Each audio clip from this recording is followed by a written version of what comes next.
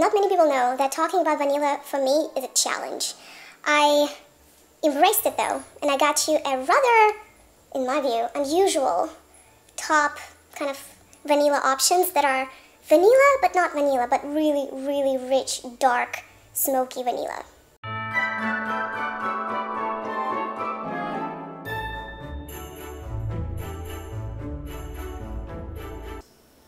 And I want to start with something that reignited my interest in dark, kind of smoky, vanilla noir type of fragrances. And this is the brand that I'm not very familiar with. Yet, when I looked at the prices, like, should I get familiar with it? Or maybe not. It's Kaylee. Kaylee? I think it's, for some reason, I want to say it's one of the niche /celebrity lines, but don't quote me on that. It's probably worth Googling that. They have a line of fragrances. I kind of like their packaging, but I don't have enough of an impression about their aesthetic in terms of olfactory design to really invest into buying something. However, thanks to my subscribers, I got a few samples just to try. And the one that I am holding here is called Vanilla 28. I already have it sprayed here. Let's just kind of refresh. So what really reignited my interest in finding kind of a vanilla noir worthy fragrance that I would actually purchase in full bottle is this particular sample. I picked it up randomly, started wearing, and then I couldn't stop wearing it. The cool thing about that is that Vanilla 28 creates a very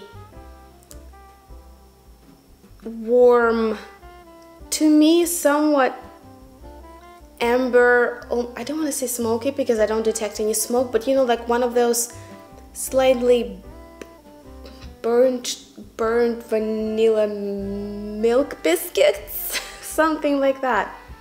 Just ever so slightly, like if you take a dessert and you just leave it in the oven for a bit too long,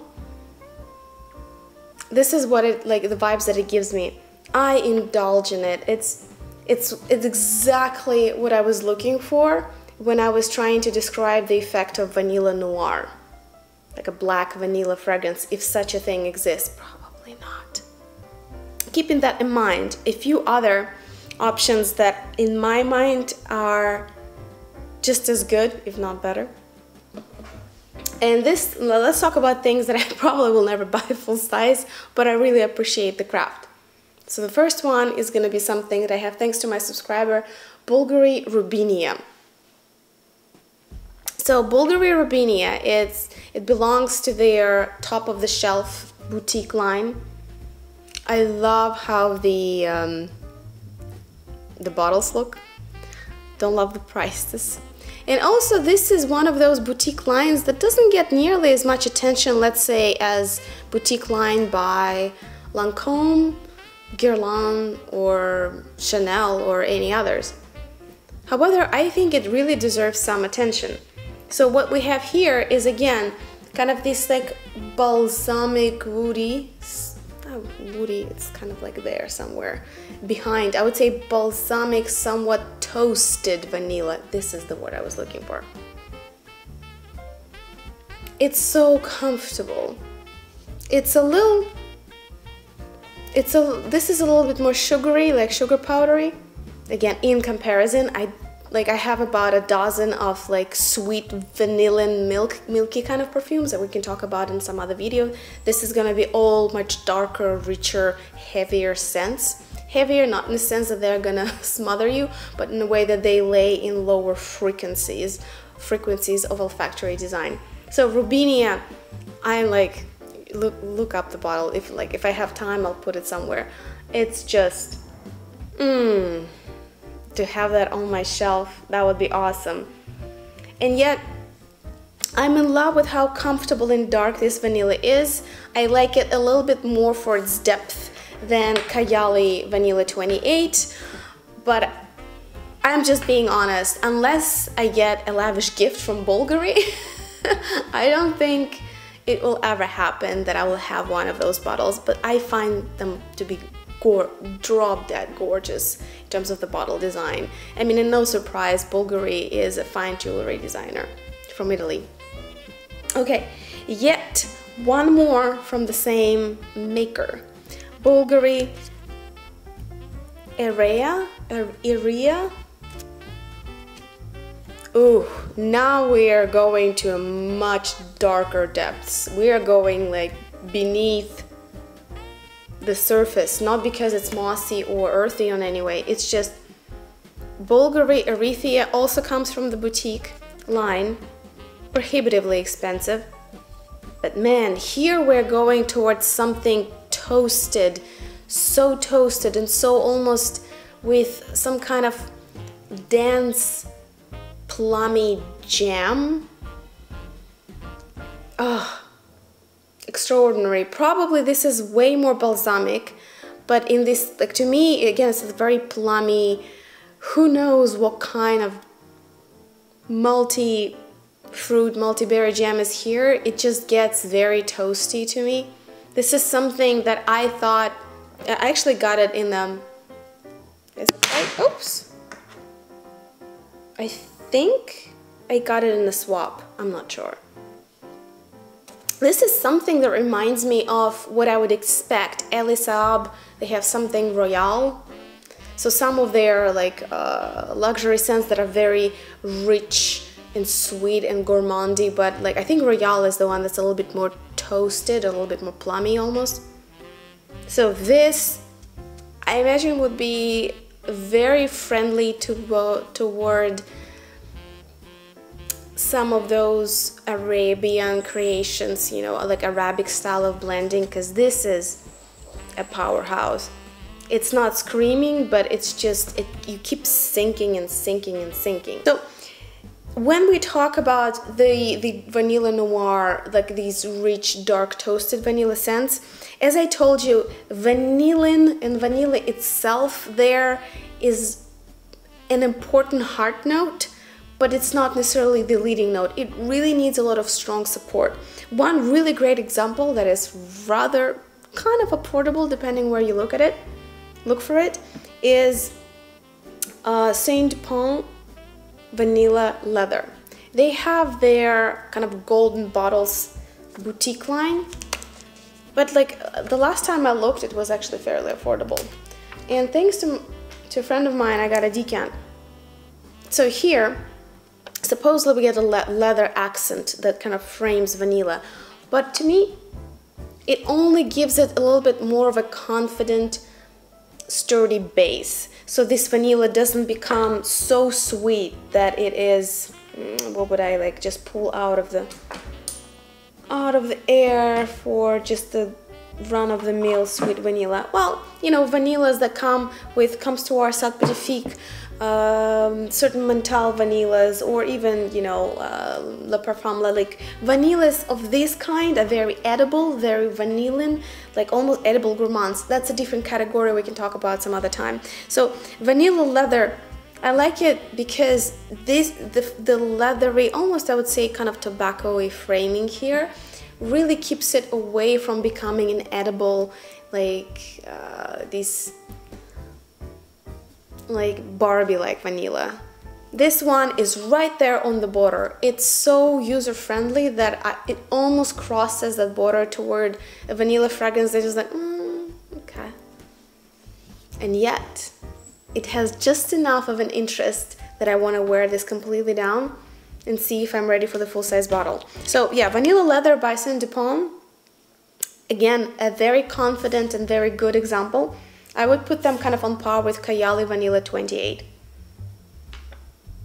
They're different enough, but they're both, you know, like they had just the right density. They're not too dark, not too dense like Bulgari Area and some other ones that I'm gonna show you. They're just right, which makes them like all the way day through, unisex, comfortable, not overpowering, but like Vanilla Noir type of scents. Now, a very popular take on Vanilla Noir, how to darken it, deepen it, is to add myrrh, or myrrh. I'm gonna show you 3 options that I'm kind of trying to pair up myself. So one is gonna be rather famous, and especially after it was discontinued, which is very commonly happens with designer perfumes. They become historic after they're gone. Actually, I have it somewhere here. Do I? No, I don't. Okay. This is Valentino Mur Absolute. Well, rather interesting looking bottle. It's like plain but posh gray. And again, here, this is the kind of vanilla that gets a little bit more dense. It lays lower because of a somewhat many candles burning type of effect. Like, I don't know if you've ever been into Orthodox Christian church. The tradition there is to burn like many candles, and they're really small. It's actually similar to a lot of temples, but Orthodox churches tend to be a little bit smaller. So the condensed smell of the burning wax is usually something that you can't forget once you experienced it. So this is what myrrh usually smells to me. It's the smell of the church. It's the smell of the specifically Orthodox Christian church. I find that Catholic churches have quite a different aroma, at least to my nose. So there's a lot of this kind of like burned warm wax with the vanilla. A very different take, almost turning it toward a little bit more honey-like type of fragrance without any explicit reference to honey. And probably, well, let's talk about two other options and we'll try to pick the one that I might love the most. Another option comes from, rather, I would call it a somewhat controversial launch. Christian Louboutin launched their own line of perfumes. And the one that I got from my subscriber to talk about and test, thank you very much, is Louis Croc. Louis Croc. I already have it here. I'm gonna refresh it because I swear to God it needs a lot of refreshment. I have never seen so much ado about nothing. The bottles look interesting enough, I'll give them that if you like that kind of aesthetic, but the prices, and especially what's in the bottles, given the prices, leaves you in this polite disbelief. Essentially a very watered down version of vanilla plus myrrh. Very hard to pinpoint what else is there. I would even take it toward those vanilla milky lactonic fragrances. The one that comes to mind would be maybe not the best example, but like vanilla milk at the base of Kilian Adults.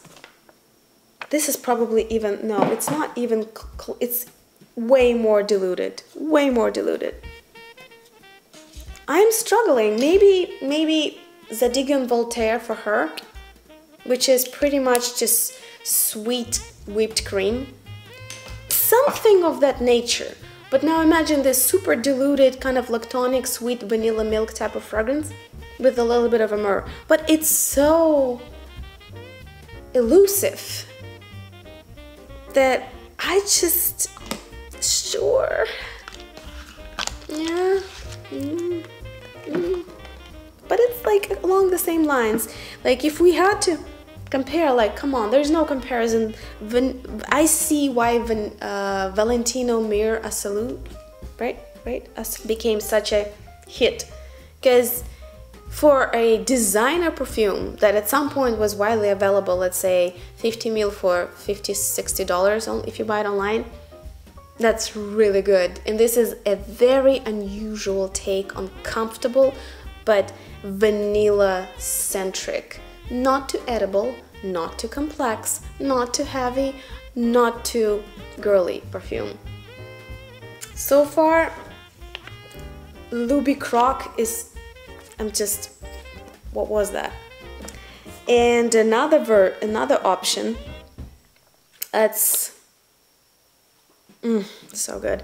That in my view probably gonna be way more niche. This is Bengali Rouge by Papillon. Papillon Perfumery is something that I don't have much of a familiarity with, but those things, like a few appearances that it made on other channels, I heard good things. Like, this is the kind of niche that, you know, they know what they're doing, allegedly. What can I say? Deeper, brighter at the same time. It's just much louder. And I say there are a lot of hot kitchen spices here. Think cardamom, cinnamon, maybe even pepper, that take the effect of myrrh a little bit away and bring it closer to fragrances like Perfume by Kay Kamisheri or even Serge Lutens Chergui. Let's double check my impressions. What do we see here? This is myrrh, honey, tonka beans, vanilla, santal, and Turkish rose.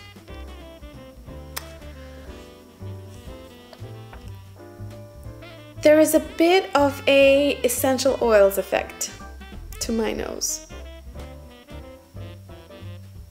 It's a little unrefined.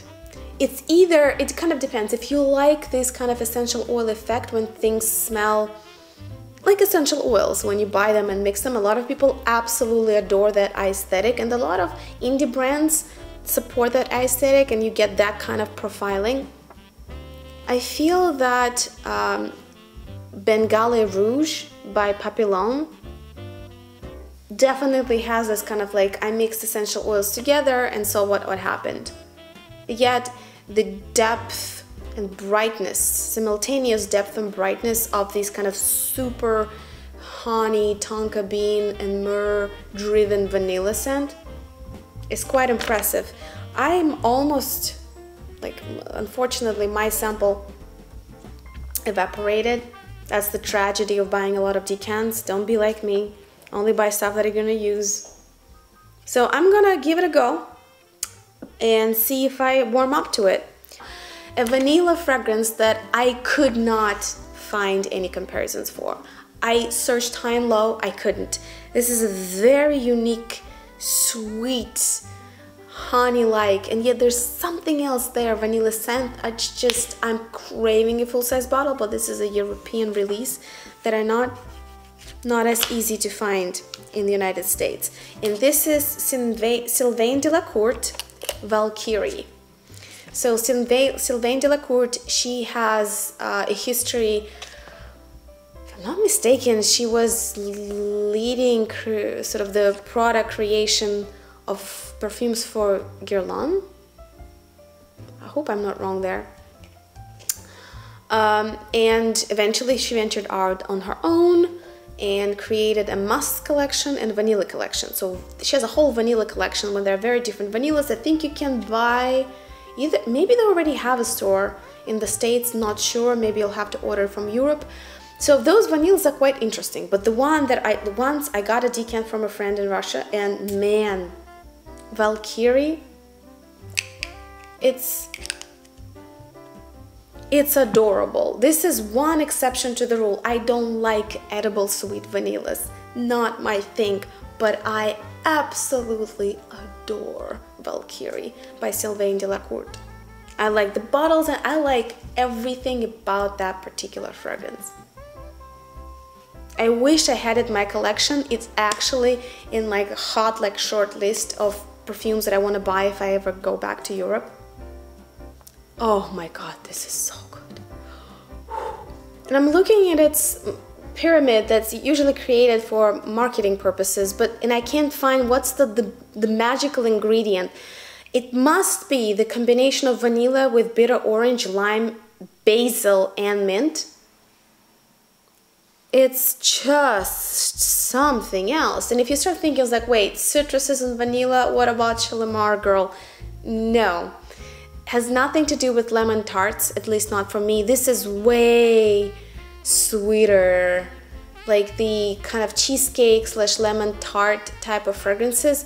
They usually balance lemony and vanillin, edible vanilla type of scents in a different way.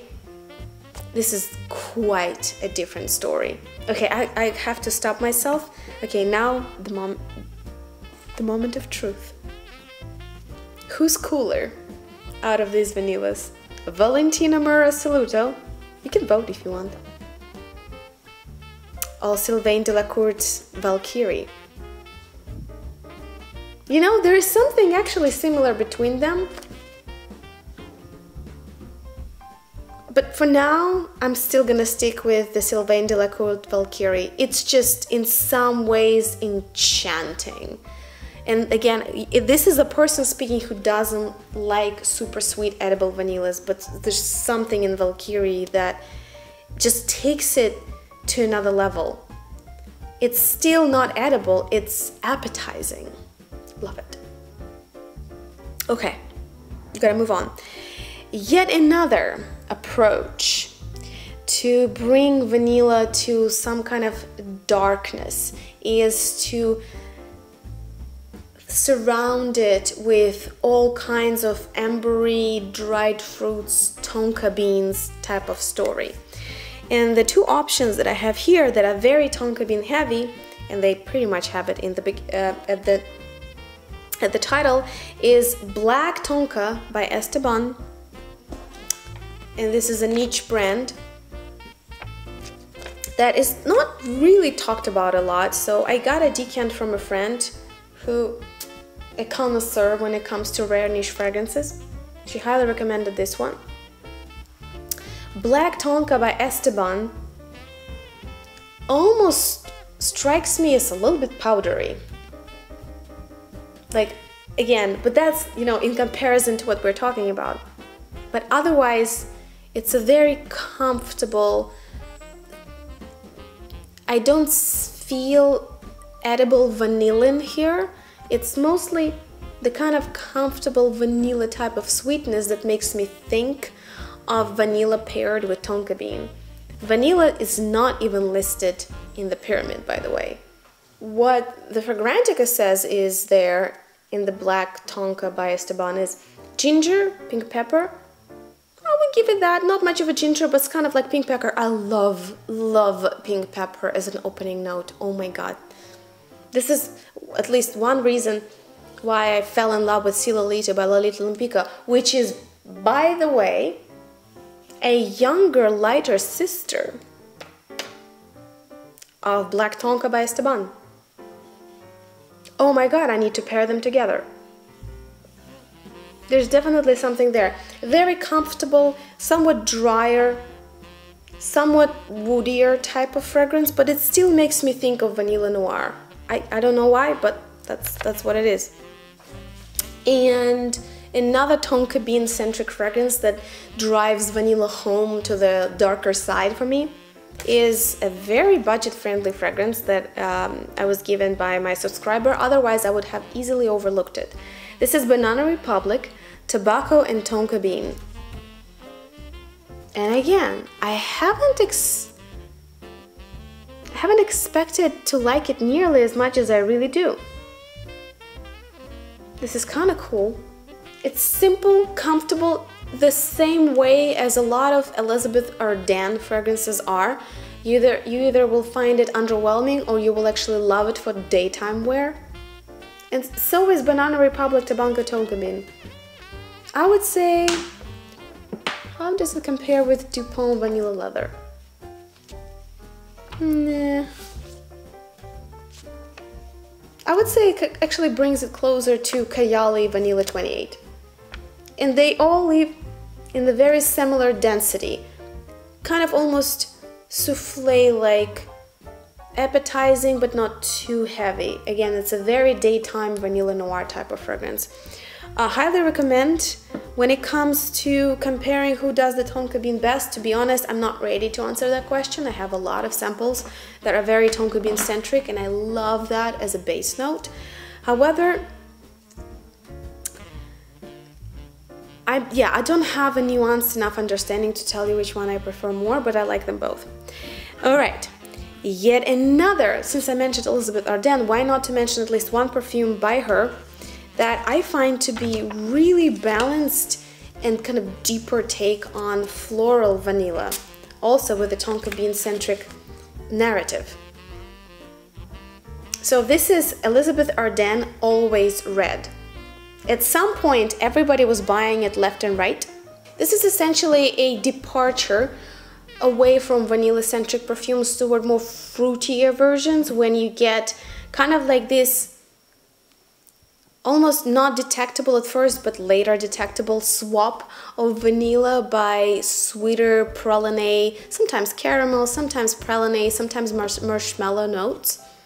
They are often supported by vanilla in other fragrances, and sometimes it's almost hard for me to, oh, this is marshmallow, like, or praline note. It's not vanilla anymore. And yet, I wanted to bring up Elizabeth Arden Always Red in this video because as people were buying it like crazy initially, people were then decluttering it just with the same kind of, it had very like a lot of churn in perfume lovers' shelves. Nevertheless, I want to say a few words in support of Always Red and the sweeter, fruitier creations by Elizabeth Arden just in general. We can find a lot of stuffs very similar to what Elizabeth Arden does in terms of Fifth Avenue Royale, Always Red, somewhat like new renditions that are a little like twists on old favorites. They do just as well, in my book, as some of the very popular creations by Xerjoff, you know, like some of those like flamboyant, rich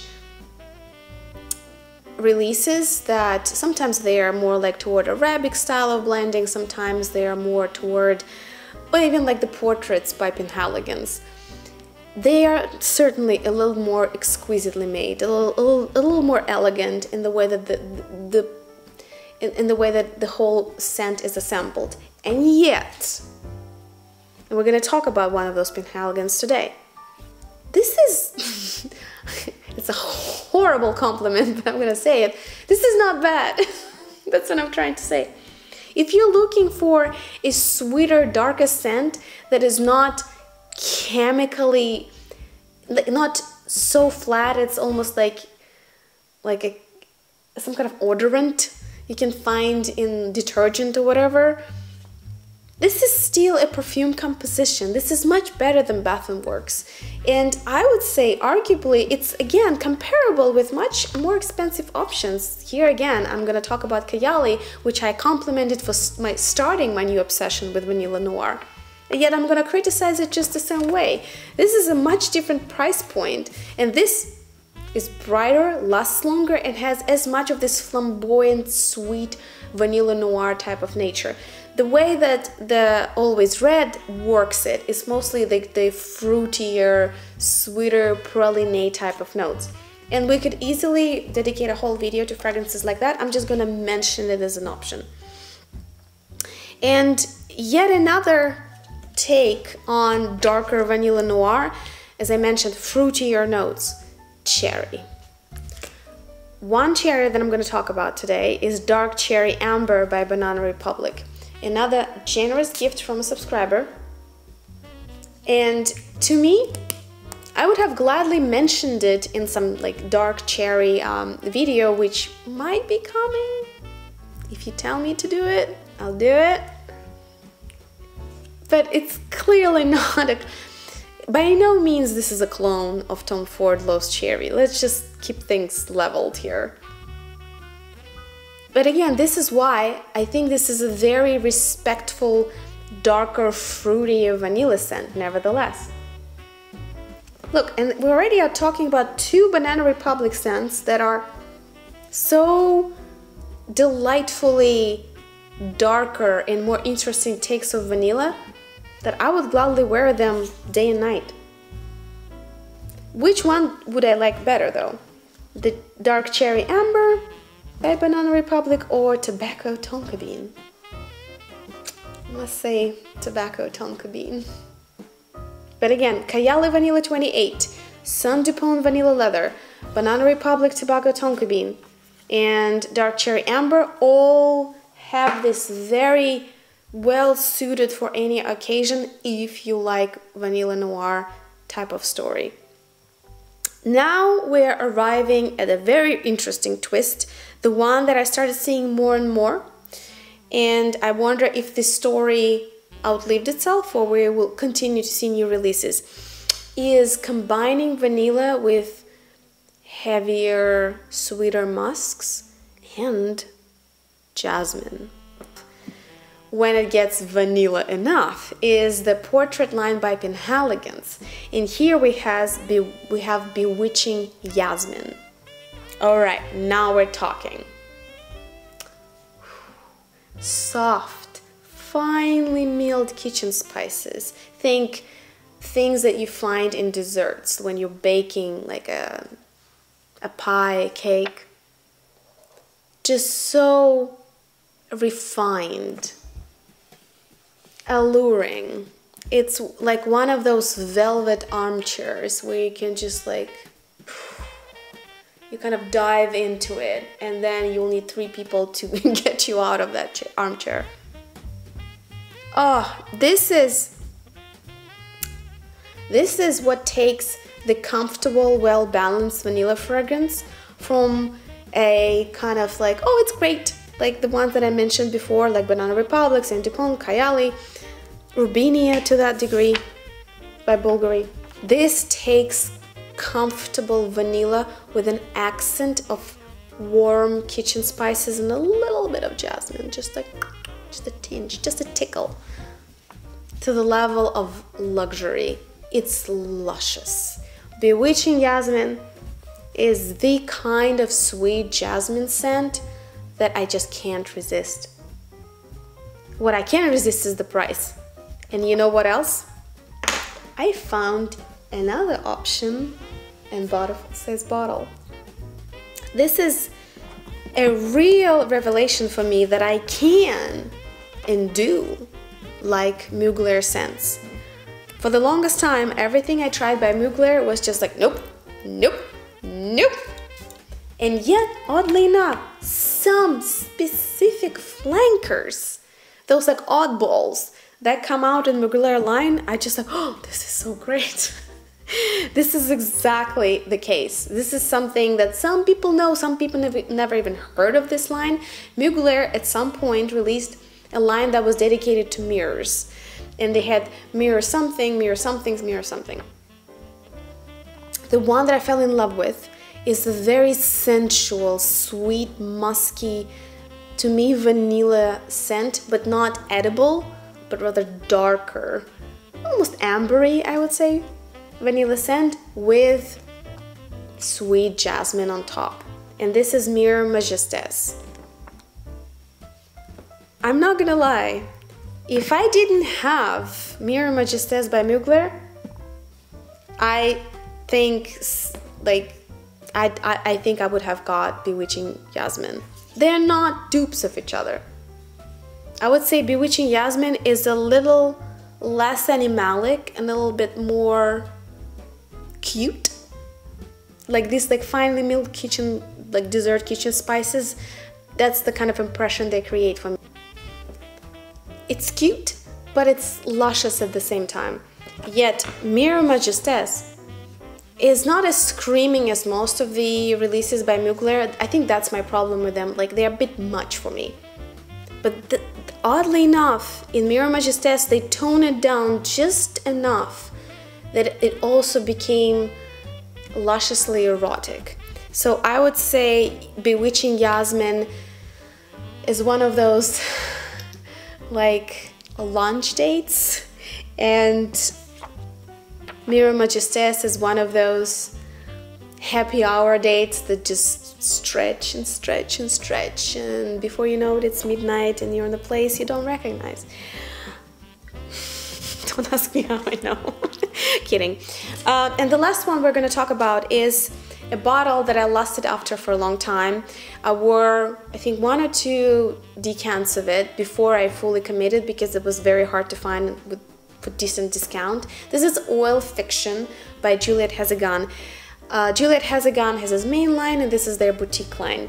Luxurious packaging. This is the first thing I fell in love with about this line. I adore the packaging. It's Kilian level packaging. Like, not some Tom Ford. Sorry, not sorry, Tom Ford doesn't know how to package perfumes. Kilian does. This is Kilian level packaging.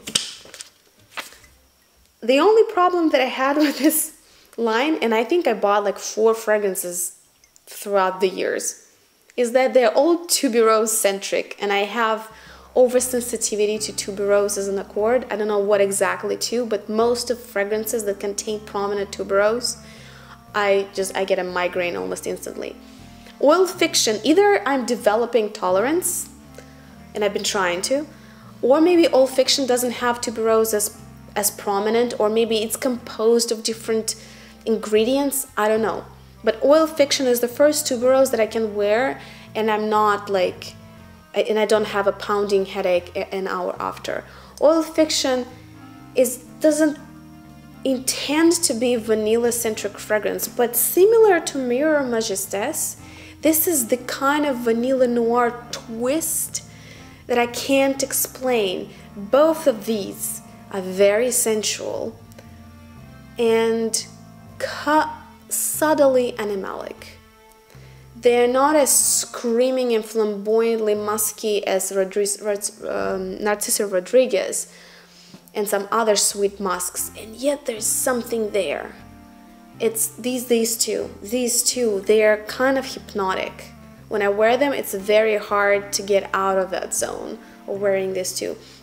I just wanted to give it a shout out because I honestly don't know where to put it as in terms of the olfactory design.